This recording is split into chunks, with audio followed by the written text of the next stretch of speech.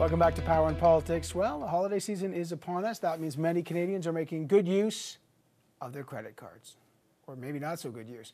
How much are those cards, though, actually costing consumers and actually costing the merchants? Today, Canada's Competition Bureau filed an application demanding an end to what they call restrictive and anti-competitive rules that Visa and MasterCard, the two giants, impose on merchants who accept their credit cards. So what exactly are they taking issue with, and how is this affecting Canadian consumers? Let me show you the hot sheet on the Bureau's complaints. The Competition Bureau says the no surcharge rule between Visa and MasterCard eliminates competition. That rule bans merchants from encouraging customers to use lower cost forms of payment like debit and cash, which in turn encourages businesses to bury surcharges in all their products. Credit companies also require merchants to accept all credit cards offered by the company, even cards that charge higher fees like those premium cards.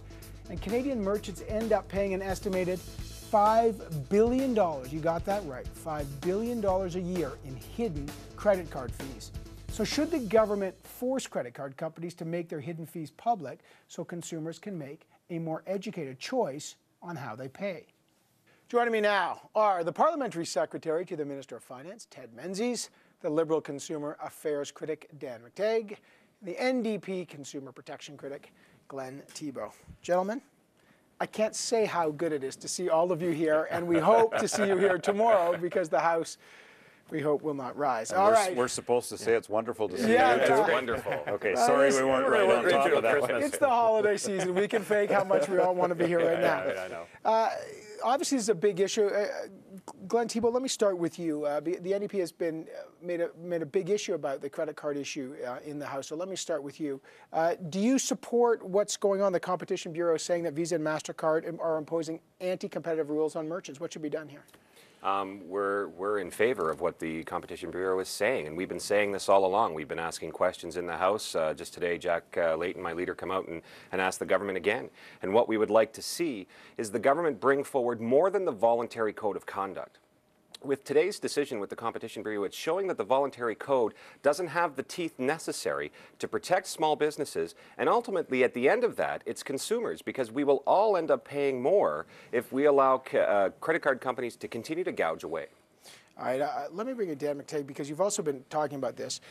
A lot of these questions are about the hidden fees, and we all have credit cards, and we all have debit cards, but there are different fee structures. And part of what the Competition Bureau talked about today are these hidden fees. Give me your understanding of that and what you think should happen there. Well, there's a number of fees, and they can change without the consent of the merchant. This, after all, was the decision that was made under the voluntary code. I quite agree with what Glenn has said.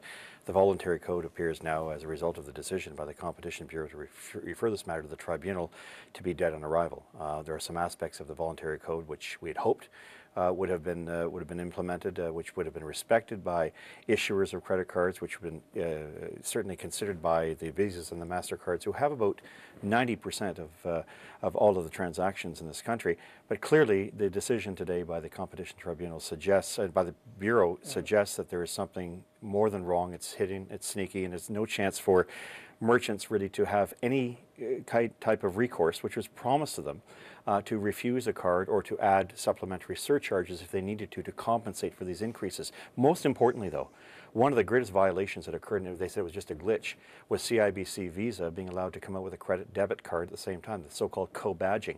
Merchants were not even told about it, but were told you have to respect this as a condition for respecting all of our debit cards, all of our credit cards. That leaves merchants in a very vulnerable position, which they have two choices: go out of business or increase costs for consumers. So, right, so bad for consumers, bad for business. So you listened to this, Ted Menzies, and you heard about the Competition Bureau. What's the response? There has been this voluntary regulation. Well, in fact, there still is. Right. So is that enough? That is why the Competition Bureau has the authority to act the way that it did today. I'm not going to comment on where the tribunal will go. But if we didn't have a voluntary code of conduct that does exactly what Dan and Glenn were complaining about, that's why we put this in place. The merchants now, because of the voluntary code of conduct, have the right to refuse to use one brand name if they choose not to use either a debit or a credit. They didn't have that before through the voluntary code. We've offered that to them. We worked with the Consumers Association, we worked with merchants, we worked with consumers, and we worked with the Competition Bureau to make sure that they were comfortable with what we were going ahead with. But the most important thing is the minister has been on the record and said we're going to do this on a voluntary basis. If Visa, MasterCard, everyone else does not comply, then he will make it involuntary. Well, therein lies where the future of this will go. We offered them, all the participants, the opportunity to participate on a fair basis. But just let me jump in with that piece.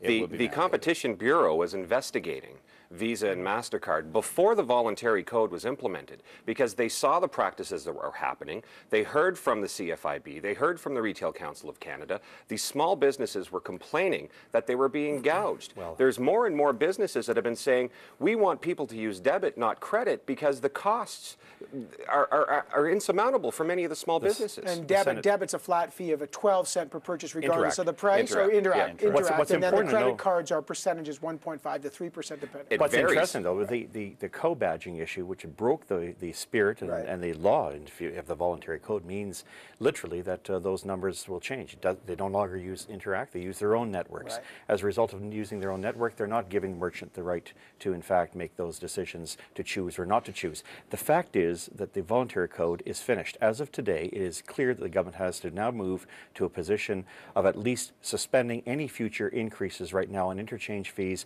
and to ensure that there are no new cards introduced until the tribunal makes that decision.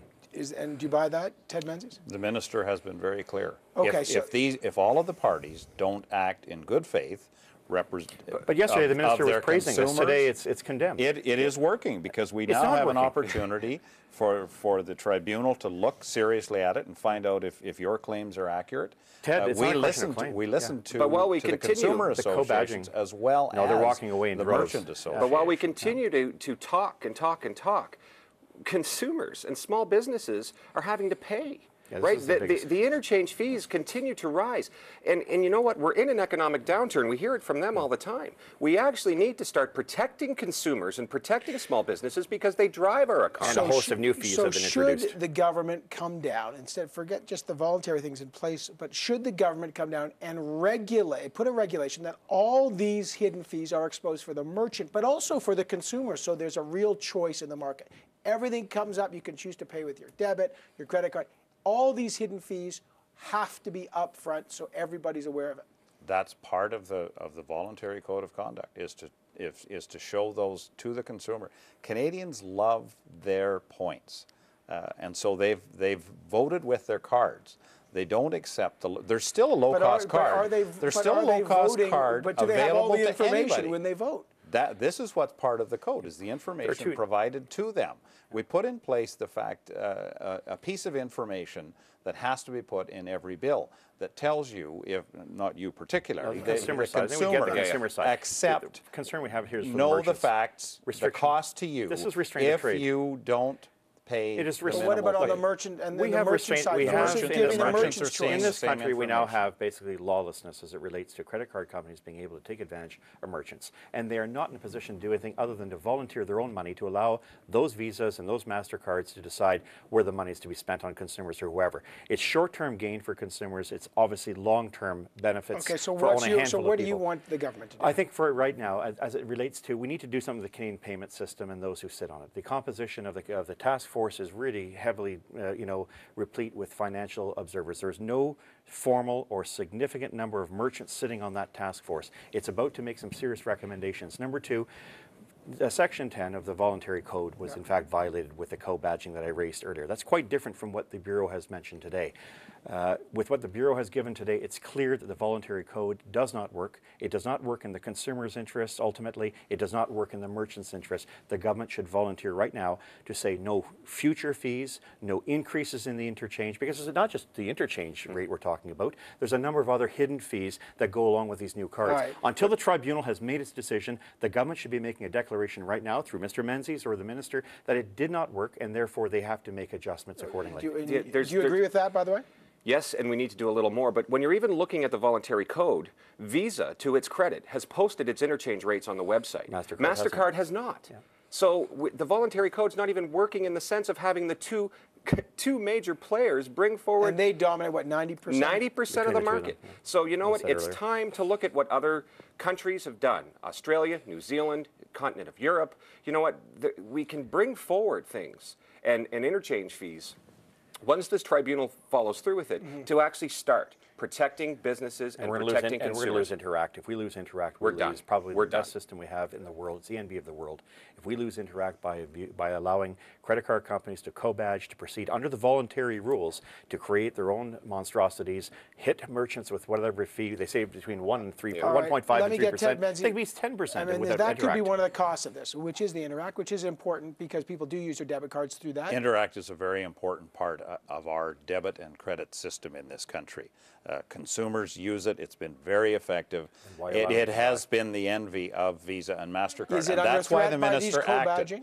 That's why the minister acted and acted early on, because of the threat of Visa and MasterCard taking over this very effective, not-for-profit system. This is being flouted. That's for the tribunal to decide. No, but it should be for your government to decide. The minister will take direction from that. This is the time when I just want to do one. So you've heard so you're hearing the complaints, Mr. Menzies. Will the government do anything before the tribunal? Any changes at all before the tribunal gives a decision? The minister's pretty clear. He has left the door open. If he feels it's not working, then he will make it involuntary. So what do we have to see to make sure to know that it's not working? We've had the Competition Bureau say there's anti-competition practices in place. We have small businesses complaining through RCC and the CFIB. We have consumers coming forward. It's time for this government to act so small businesses can actually start. It's the Christmas season, but it's also open season on merchants. The government has to act. It should act today to ensure that there are no new rates increases, there are no new cards. The voluntary code allows them to make money at will. I got to leave it there. You said the door is open. Will we see any action in the next couple of months or even in the next couple of weeks? I'm not the minister. He'll make the final decision. I'll be glad to do it for his decision will be based on protecting both the merchants and consumers. All right, Ted Menzies, Dan McTague, and Glenn Thibeault, guys. Good to see you. Thank you. I'm glad you're here for another day. And but if we don't see you, have a good holiday. Somehow I don't believe that. Yeah. Might be 2 days. Merry Christmas to you. Merry Christmas, I always am happy to see you. Have a Merry Christmas. Merry Christmas. Merry Christmas, guys. Okay, stay with us. A tax package of nearly $860 billion passes in the U.S. Senate. So why is President Obama trying to strengthen ties with business as we speak? PNP goes stateside. But first, let's get our political watchdogs. They're barking over a possible spring election. Andrew Nichols will bring us the latest on that. So lots to come. Stay with Power and Politics.